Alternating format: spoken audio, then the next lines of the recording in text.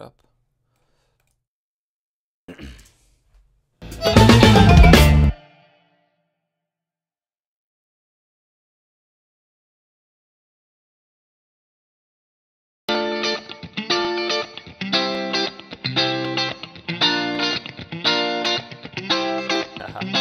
if I put him behind the ears?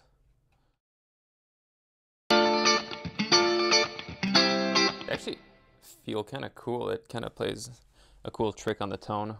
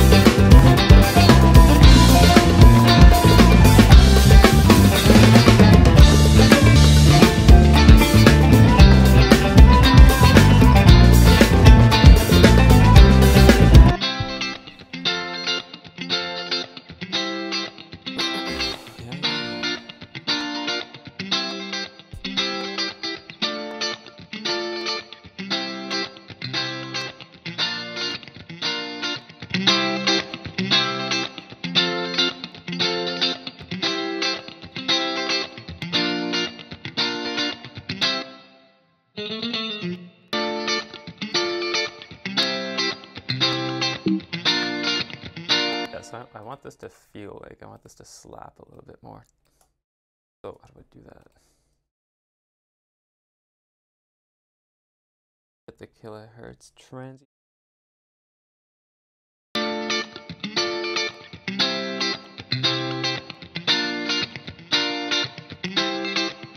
What's a slappy compressor I can use? Oh. Already that's kind of cool, I find. Go too crazy on this, I think. With and without the tape.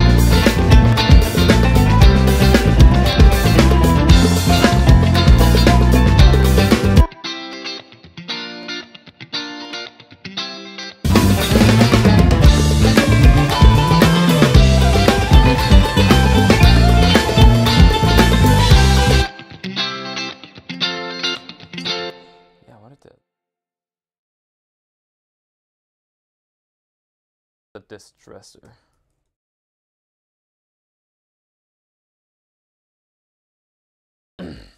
I know the FG bomber can be cool on this.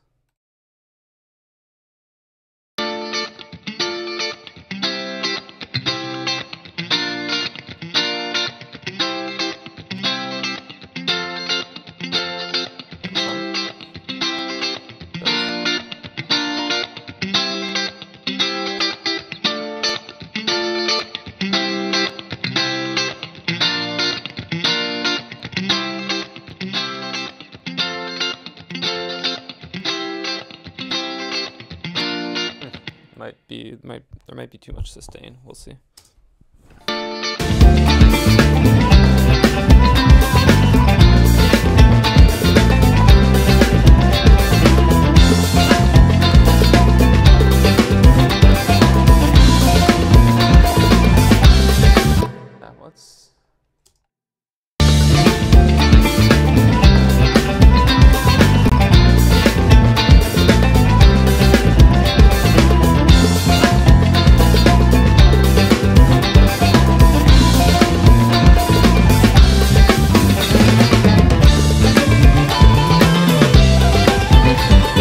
The distresser has like the right tone for this type of guitar.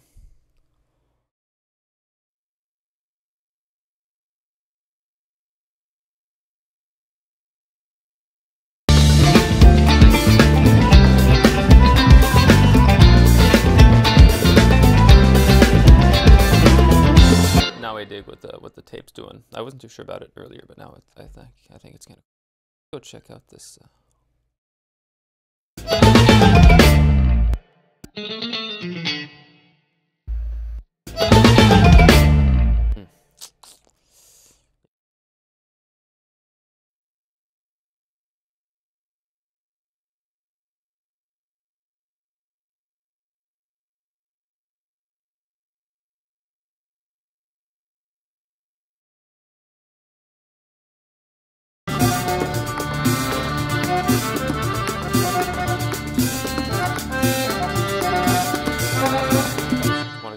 to get back to this a bit. I find it's a little bit too nice.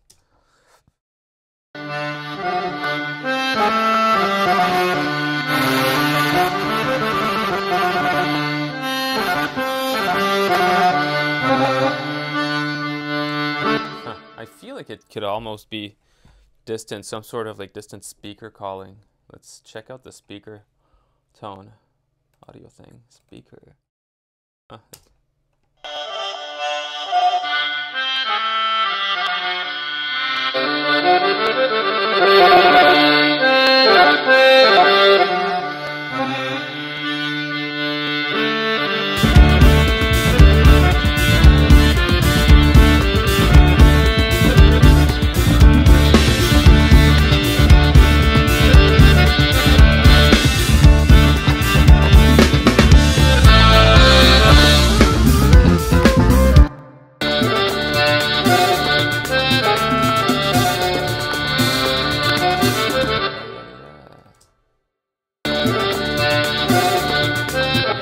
To call Abdel and see if he's down with that, because that's a pretty solid aesthetic choice. So, you know, might not be where we want to go, where he wants to go. So we got to try things and then we'll see.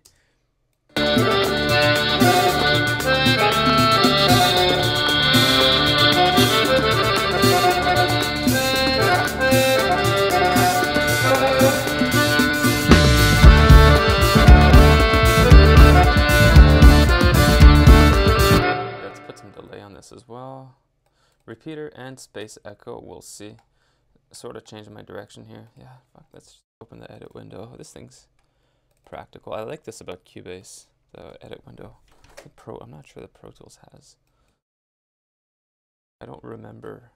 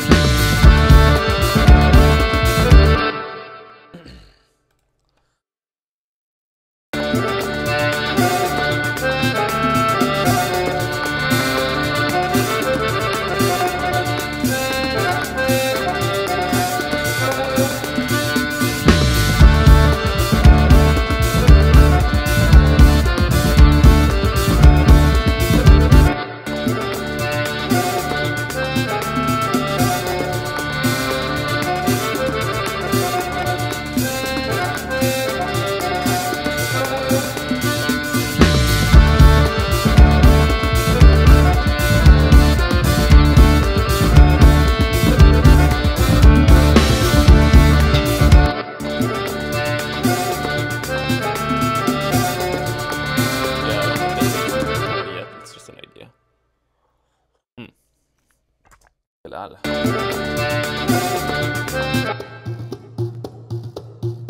bit more presence on this. Get one of these console 1 strips on it.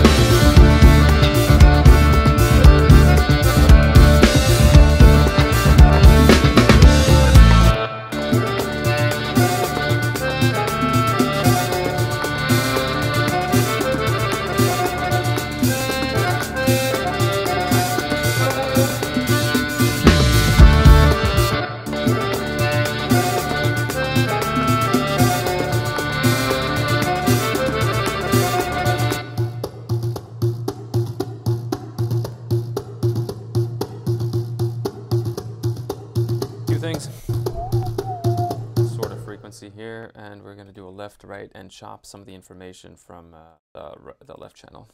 So let's go left. Stuff here.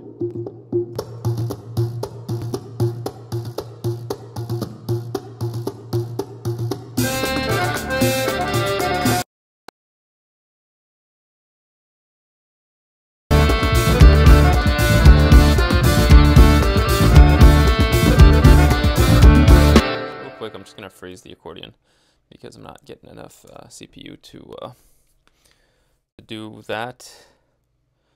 Place my my Gelal.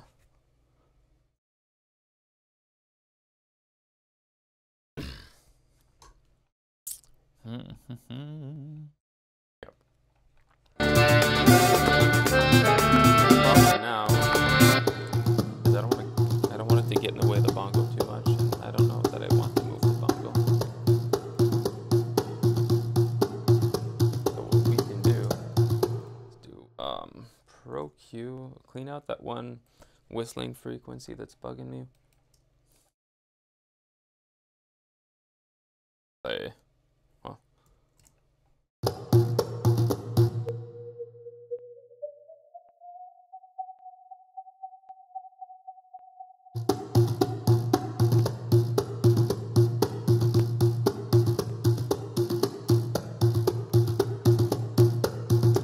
Other things we could do is give it a bit more pop.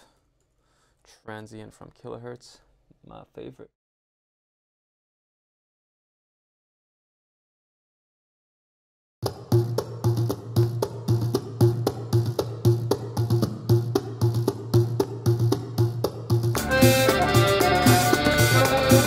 A bit too much like low mid stuff. I think around like 5-600. Clean that out a bit with a super transparent EQ. Or around 7.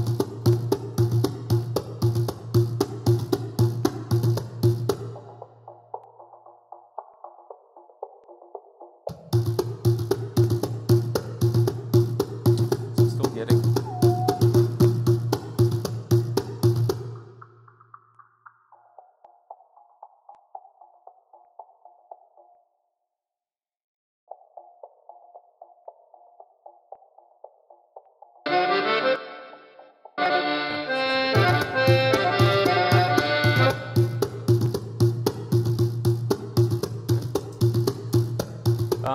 yeah, we can try the tape, vintage tape on it. We got that. I'm always like trying to read the plugin here, so I don't need to search it, but sort of like it without.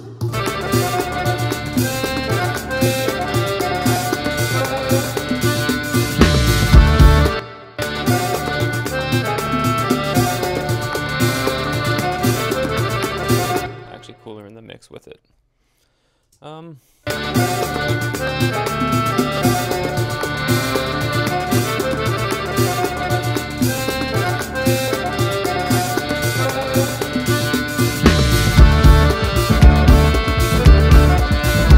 freeze this for now.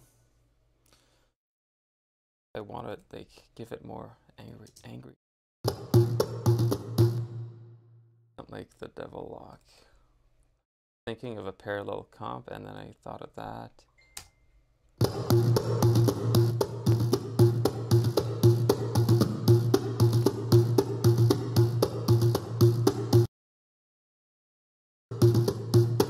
Before the VR or after?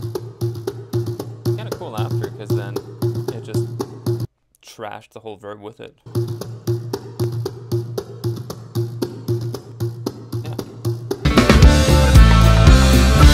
New trick, so the VR has its own reverb built in.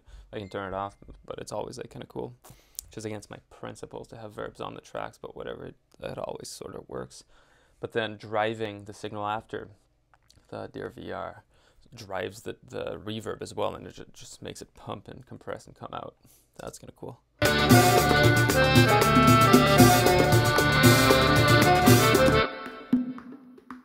could do this with the bongos too.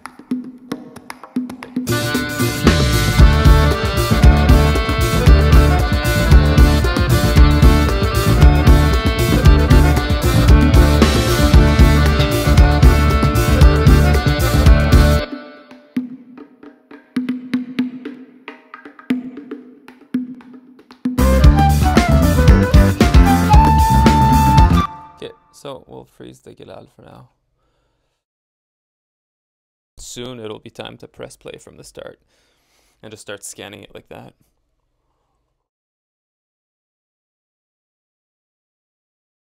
Yeah, okay. Flute. Oh yeah, probably can freeze the dead buka as well. I'm gonna put this on pause.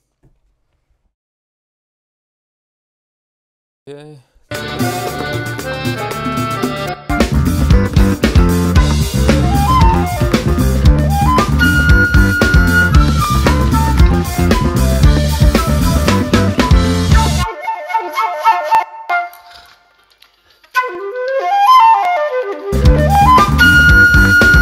They did is they printed a room mic, which I don't need, but I can try to do something cool with it. So let's duplicate it. Let's just make a delay with it. Why not? Yeah, it's there. Why not try some stuff? Yeah, kill this. So we're gonna do 1, 2, 3, 4, 5, 6, 7, 8, 80 millisecond delay, and then we're gonna delay an extra, and then we're gonna pan them left and right. See what's up. Let's just try panning first before we do.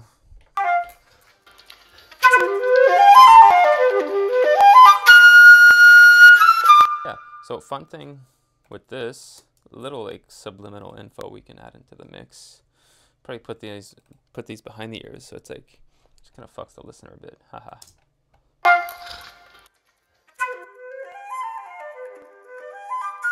Maybe not, but we'll try it out. I like trying shit like that. Because when it works, then you got something, you're not exactly sure what's going on in the mix, but when you put on headphones or even on speakers, it just like comes out differently, you know? So.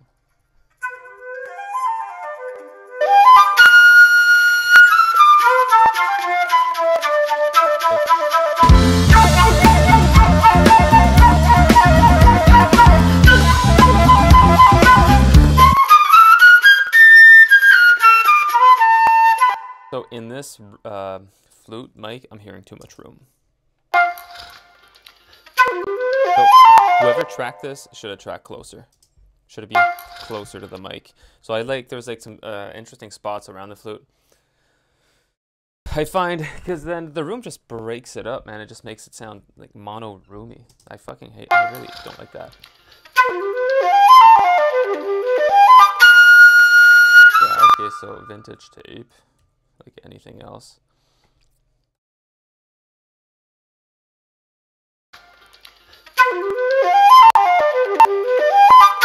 Give it a bit more realness. So imager, same old.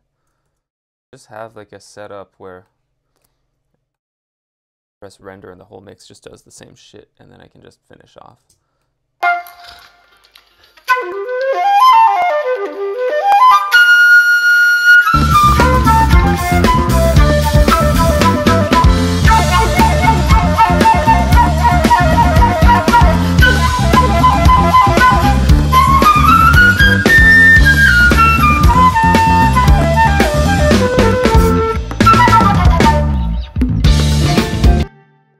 With this stuff here.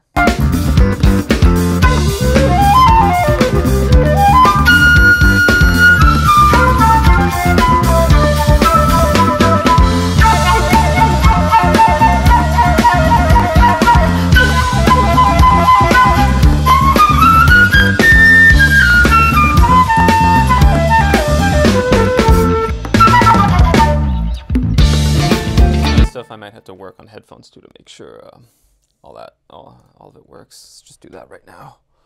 Let's go to the drop this. Sonar works. Headphones. And my headphones, plug them in. Probably in good.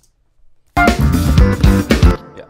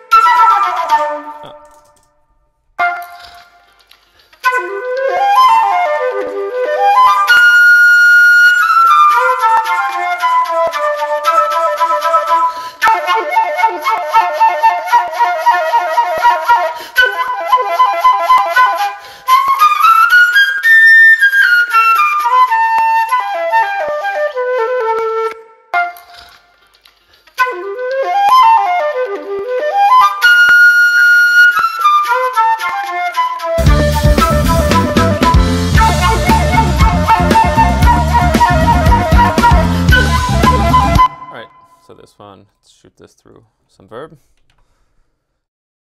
You can also give it some delay, a few different delays. You know, more stuff happening all around. Sort of makes it. Oops, yeah, wrong channel, right? Back to this one. Off, don't need this. Okay.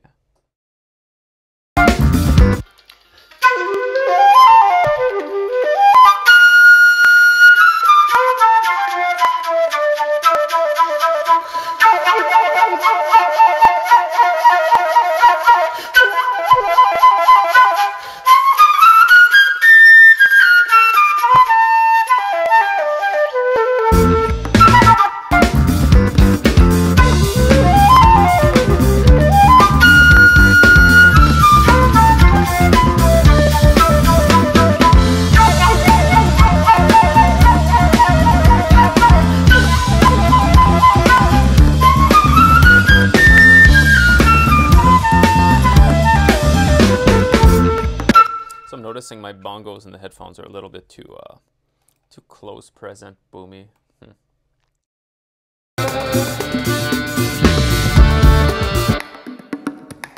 here, I'm gonna need to play around with the placement. So yeah, let's just freeze this flute for now. I think I'm kind of done with it for for right now.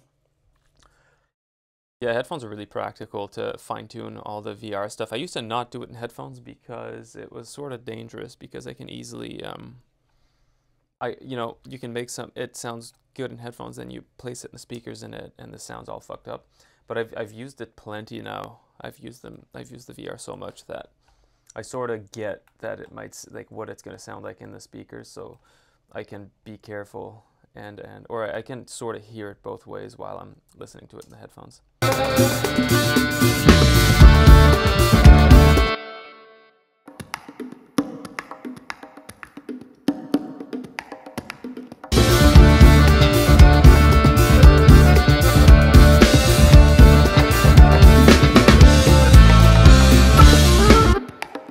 Yeah, so okay. I'm gonna clean out some. I'll work on some dangerous frequencies here. Some people would argue that they don't want me to go. So add some of this. So, and then in cleanup. But I think that's what makes a good mix, is to know where to clean and not how to over clean it.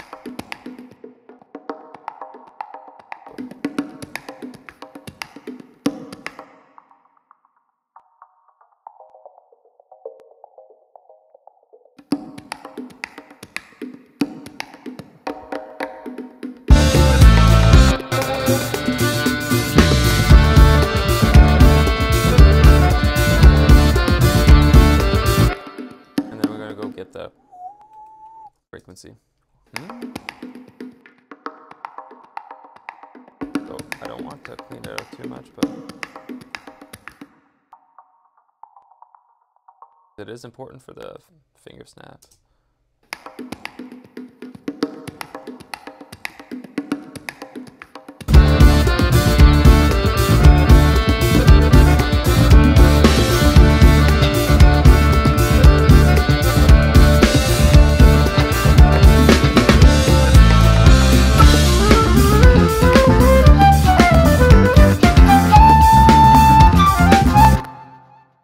Bongo part, man. Played that. Kudos.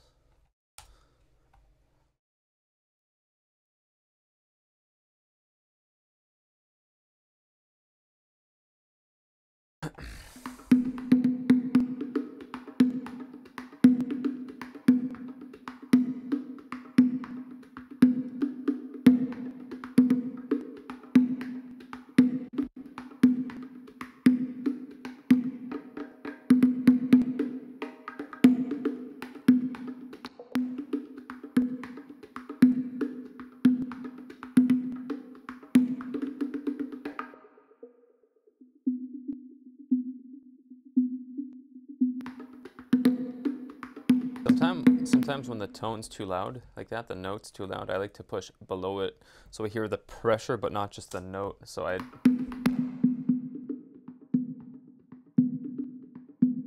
feel like the puh and not the doom doom. So there's something interesting probably. Might be too transparent of an EQ though to do that.